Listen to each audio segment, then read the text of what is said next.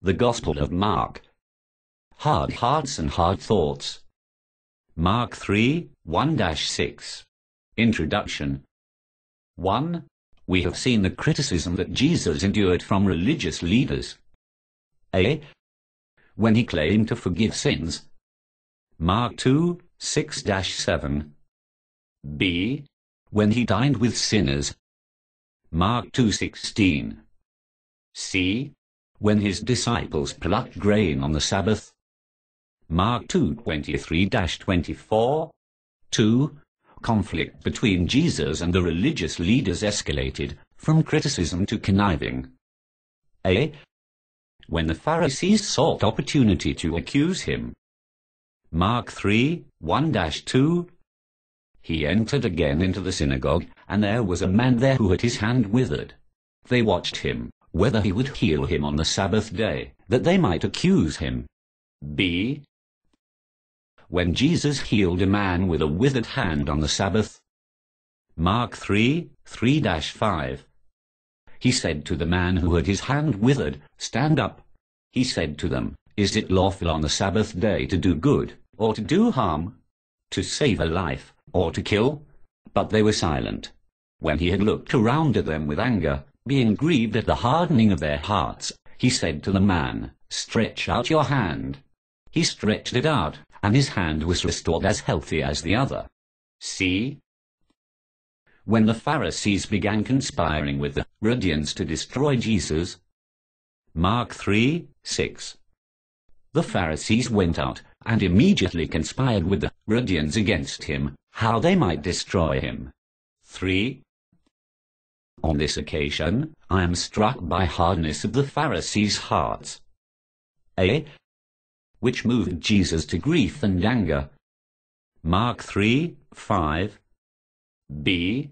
Which indubitably led to their hardness of plotting to destroy Jesus.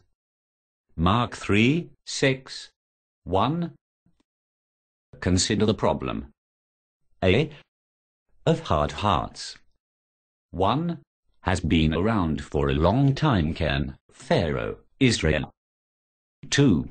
It leads to spiritual dullness, an inability to see truth. A. Which prompted Jesus to teach the public in parables. Matthew 23:23-25. B. Which hindered his disciples from understanding the obvious. Mark 8:13-21. 16:14. 3.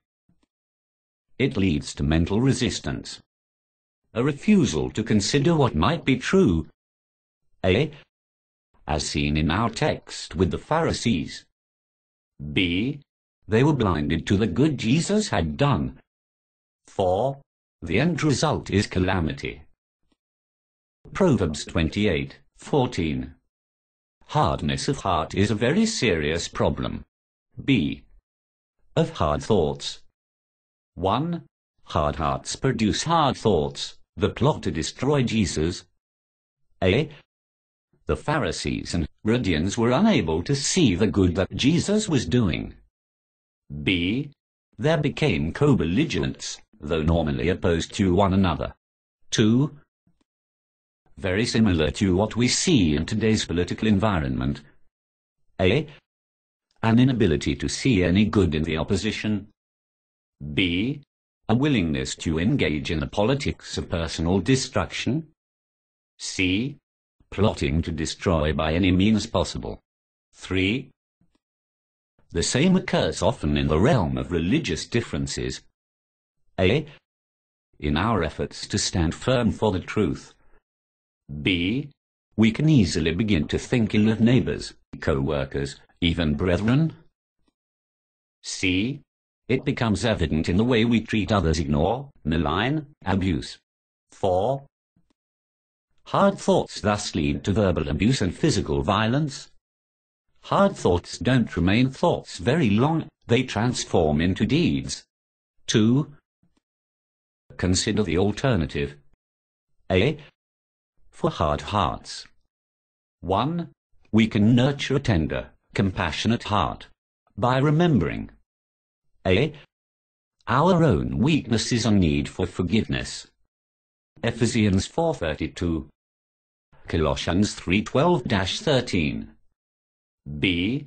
The condemnation of those without compassion. Matthew 18:33-35. James 2:13. 2.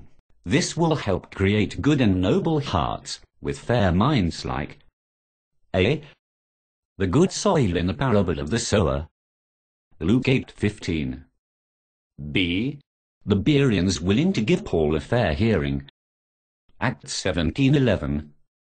Tender hearts are created by remembering our own failings. B. For hard thoughts. 1. Tender hearts will address the problem of hard thoughts. 2. But kind thoughts can be further nurtured by A. Dwelling on things that are noble and pure. Philippians 4:8. B. Developing the mind of Christ. Philippians 2:3-5. 3. Such tender minds will be characterized by A. Lowliness of mind, esteeming others better than ourselves. B. Looking out for the interests of others. Tender minds are the result of growing in Christ. Conclusion. 1. Consider the following contrast between A. The mindset of the Pharisees and the Herodians. Mark 3:6. B.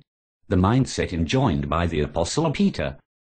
1 Peter 3:8-12. 2. What kind of mindset do we have? A. One filled with hard thoughts produced by hard hearts. B. One filled with kind thoughts produced by tender hearts. The goodness, forbearance, and long-suffering of God is designed to produce the latter. But if we remain hard-hearted against God and man, we will experience the wrath of God in the day of judgment. Or do you despise the riches of His goodness, forbearance, and long-suffering, not knowing that the goodness of God leads you to repentance? But in accordance with your hardness and your impenitent heart you are treasuring up for yourself wrath in the day of wrath and revelation of the righteous judgment of God. Romans 2:4-5. The end. The Gospel of Mark. Hard hearts and hard thoughts. Mark 3:1-6.